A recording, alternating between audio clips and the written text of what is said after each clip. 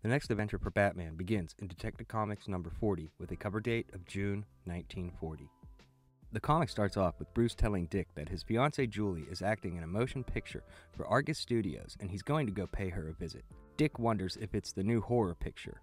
Bruce is shown around the set and meets Mr. Bentley, the head of Argus Pictures, and he thinks Julie is going to be a star in no time.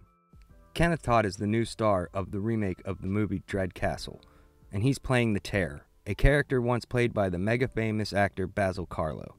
Carlo is on set to wish Kenneth good luck and meet the man taking over his once famous role. As the crew talks, a man named Ned Norton shows up and starts to argue with Mr. Bentley. He wants to know why he's being taken off as Dread Castle's director. Bentley reminds him that he took off for 4 days with no word, and Bentley fires him right then and there. Norton swears that this movie won't get finished without him. Bentley, Julie, and Bruce are talking when a woman's voice is heard yelling to someone named Fred Walker, and she says they're through, and that's final. The woman's voice comes from the female star in the movie, Lorna Dane, and Bentley quips that she does this to a lot of men. She's a gold digger. Lorna tells Fred that she can't be with an actor who hasn't had roles in a long time, and Fred thought they were in love. Lorna scoffs at the notion. But Fred does not take this well, and he threatens to kill her. Bruce and Julie are set to go home when they notice an odd-looking man approaching Mr. Bentley. This man, Roxy Brenner, a mobster, who is asking Bentley if he's ready to accept his offer of protection. Bentley refuses to pay protection and tells Brenner to leave, and Brenner does, but not before telling Bentley he's made a big mistake and he can't be held responsible if anything happens to his precious movie stars.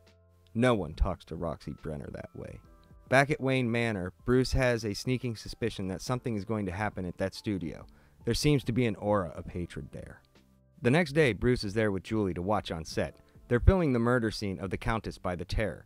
They start the filming and the Terror goes in. "Prepare to die, Countess." While this is happening, in a darkened corner of the set, a grisly face watches on, muttering how these fools play at death, but he does not. The Terror goes in for the kill and the lights go out. There's a large commotion, confusion, and then a loud scream. Someone gets the lights on, and there on the floor is Lorna Dane, dead. The crew and Bruce are horrified as our killer revels in his ghastly crime. The police investigate for a week but turn up nothing. Julie is worried. She talks to Bruce about the studio continuing with the movie, and she is now the lead. And they're filming the same scene in which Lorna was killed, and she fears for her life too. Bruce tells her not to worry. The killer only wanted Lorna dead. In reality, Bruce is worried and tells Dick to get his suit on. They're going out. Batman and Robin pull up to the studio and sneak in. Inside, Brenner is shaking down Bentley for the protection money. Bentley thinks Brenner had Lorna killed when suddenly, Batman and Robin come in and start to kick ass on Brenner's henchmen.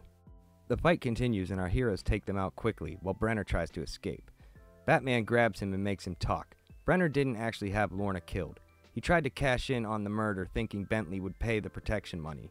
Batman kicks Brenner and his men out of the studio, telling them never to come back. Standing in awe is Mr. Bentley, thinking of offering the Batman a movie contract.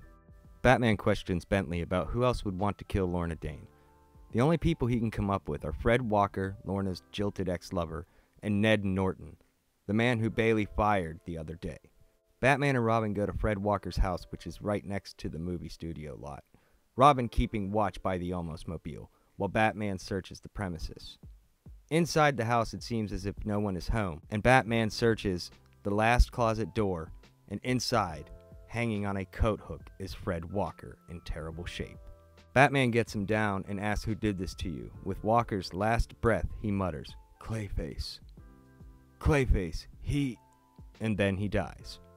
Batman ponders who this Clayface could be. With Norton and Brenner out of the question, he turns to Ned Norton, the ex-director, and Kenneth Todd, the new star of Dread Castle. Meanwhile, outside Walker's home, Robin notices a light coming on from the Dread Castle set and thinks he should investigate. As he approaches, the mysterious Clayface spies on him from the darkened window of the Dread Castle itself.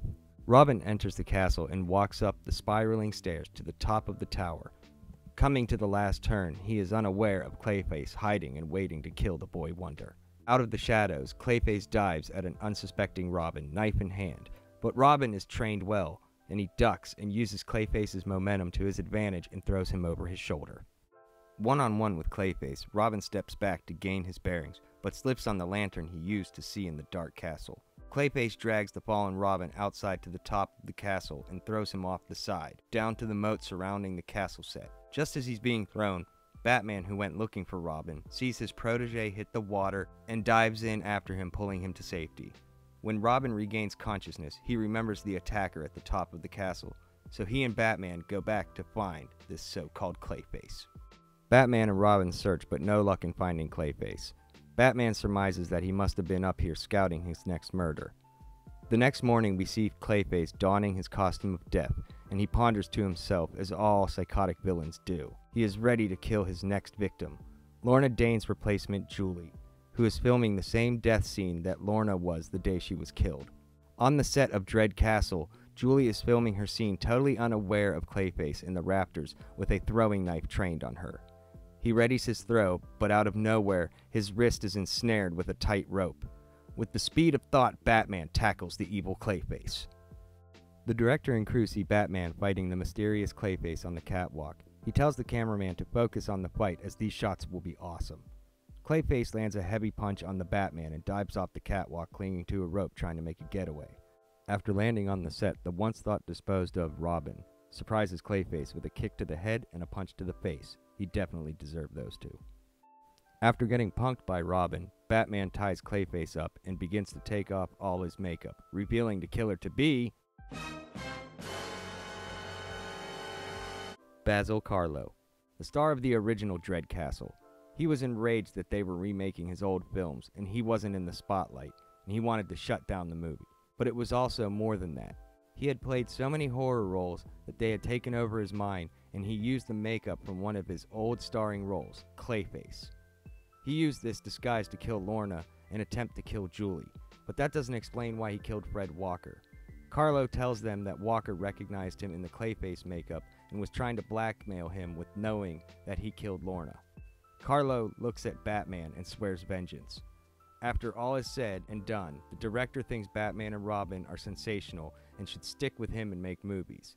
They decline, and Julie praises them as real heroes. If only Bruce was so dashing as this Batman fellow.